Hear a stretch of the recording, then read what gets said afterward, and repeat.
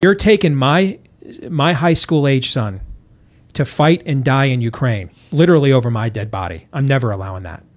I'm never letting you take him to die for your Habsburg dynasty, World War I, needless 20 million pile of deaths replay over your elites pissing contest. Not happening. I don't care what the threat is. I don't care what the penalty is. And if you think you're drafting my daughters, get the camps ready because you're going to need them. Little cabal that are all, throw Putin, all of them all in together over a strip of land most people can't find, don't care about, has no strategic value to anybody within the sound of my voice unless they're involved in investing money with Hunter Biden.